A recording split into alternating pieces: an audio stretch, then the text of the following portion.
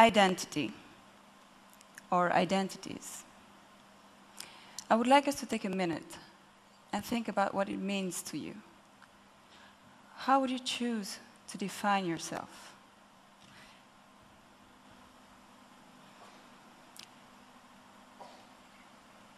Is it the name that you carry? Is it the place where you were born? Is it your Facebook page, maybe? I find it quite interesting to see what people care to ask when they want to know more about you. The typical questions I'm being asked, as you can imagine, is usually how tall I am, where I come from, and interestingly enough, after exchanging a few words, what star sign I am. So really, I find it interesting because there's infinite ways one could choose to define himself or herself. And after all, isn't that what this lifetime quest is all about? Who we choose to be, what is the purpose of the life that we want to live, why we're here, and where we want to go. But who am I anyway? I will share with you a couple of images of my life. I truly feel privileged to be here tonight to share that little story.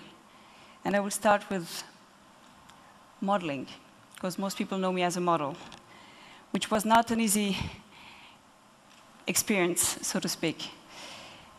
I remember the first time I went to one of those big agencies in Paris, back in 1999. And it was a horrible experience. That lady saw me and she looked at me and she was like, wow, you're tall and skinny. That's nice. It's just too bad I can't do anything with you. You're not white, you're not black, you're something in between. That won't work. So I went back home, 19 years old back then, thinking that woman was really rude. And that was the weirdest statement I had ever heard in my life. So anyway, I eventually made it in the industry, because obviously some other people saw something interesting in me, and I'm grateful for that. And it's been a very enriching experience. For the fashion industry can be tough. I wouldn't advise it to everyone. But I learned a lot about human relations. I learned a lot about manipulations. And it's been a beautiful journey, an enriching one. And by the way, I also tried my acting skills. So to the lady who told me that she really didn't know what to do with me, well, this video has more than 35 million views. I believe that I eventually managed to do something. And I'm grateful for that. Now I want to move to another form of beauty and take you to the country I was born and raised, which is called Gabon. I truly feel blessed to have been raised in Africa, for the values I grew up with are a core element of who I am today. And those values will be summarized in 5 words. I am who I am because of who we are. Gabon is an amazing place, as you can see, but as it can be paradise for some people, for other people it can be hell. I would like us to take a minute, please, and follow this video to get an understanding of the reality the people live in Gabon.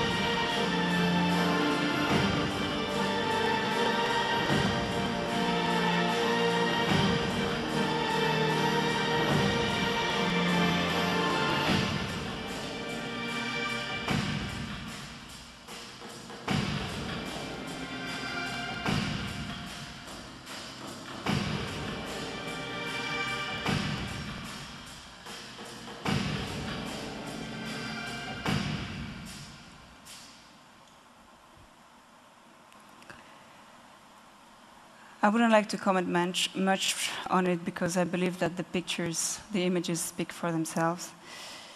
And I'm very angry when I look at those images.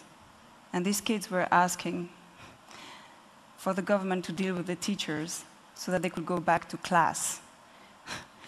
And it made me think, if this is what's happening to kids when they just ask to go back to school,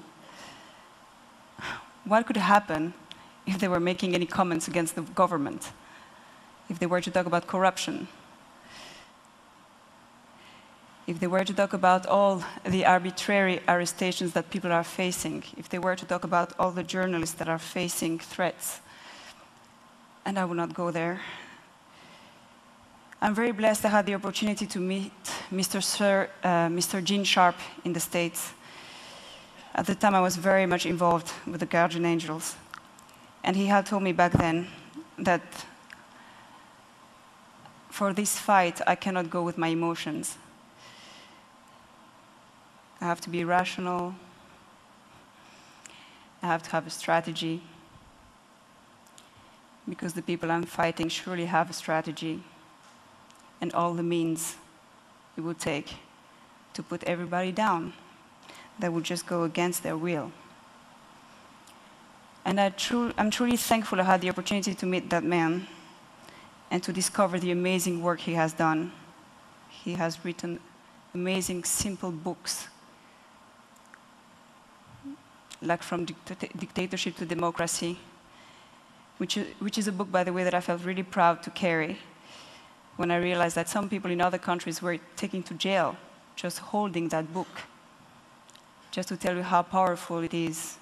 And it only says a few things that you and me could understand if you read it. It's very easy to read. It's another thing to put it in practice, though. So anyways, because my experience and my involvement with the Guardian Angels were too intense, I decided to orient my anger, my energy, to other activities in a couple of different NGOs, namely ADINE, Generation 2.0, which, by the way, is another shocking thing for...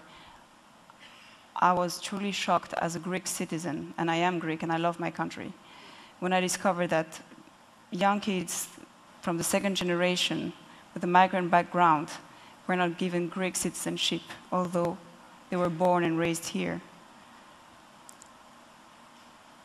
And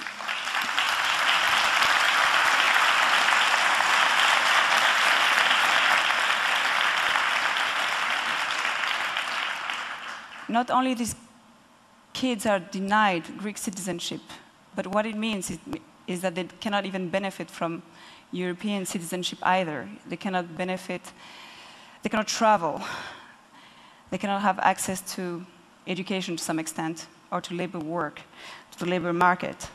And frankly, I find it ridiculous, because I really don't know how the government is going to go along with this.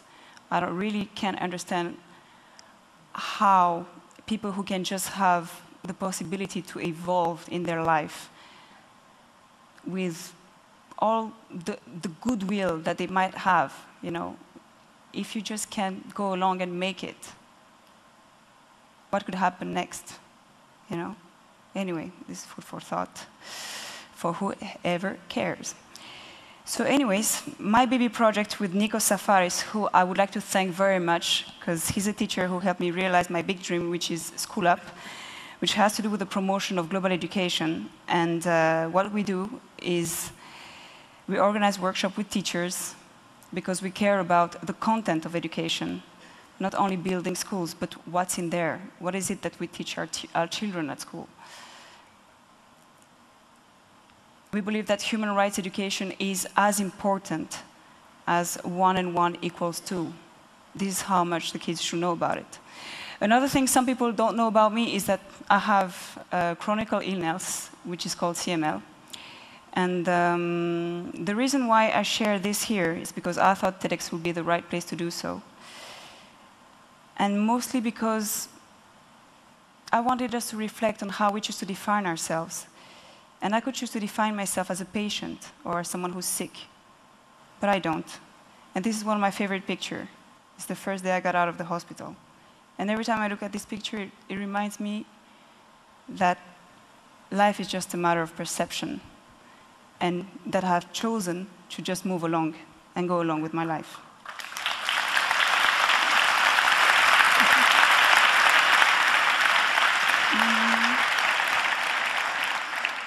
Now, can you pause here a little bit? This picture is very strong and powerful to me. Why? Because I do believe that we live in a jungle. It's pretty tough out there. And frankly, I think animals show more respect to each other than we do as human beings to one another. And I truly believe that we could work on ourselves, redefine ourselves, and the good news about it is that every second that passes by is an opportunity for each one of us to do things differently. So you can choose to be an ocean pearls for your friends, for your family. You can choose to be a diamond for your lover. To the people who annoy you, you can choose to unleash the fire in you, only if necessary. I choose to remain young, wild, and free in my spirit. And I invite everybody to take the journey, to dig in.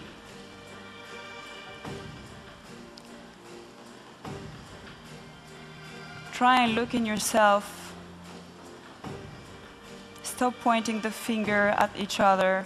Try to see, what is my part in this? Am I not responsible as well?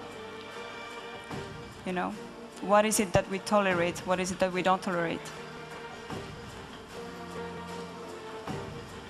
It is not an easy road to take, but I believe it's a must.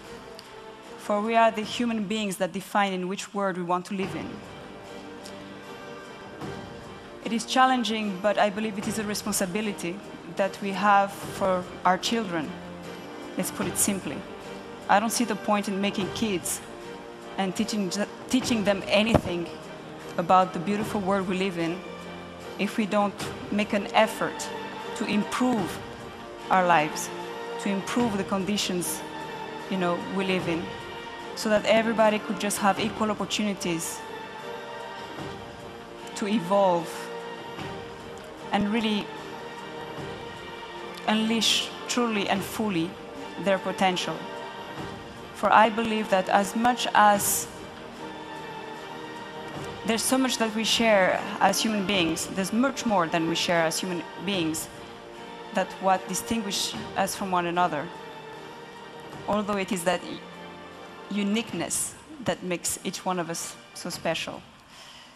I simply invite you to, dare to turn the key and define yourself the way you want to be.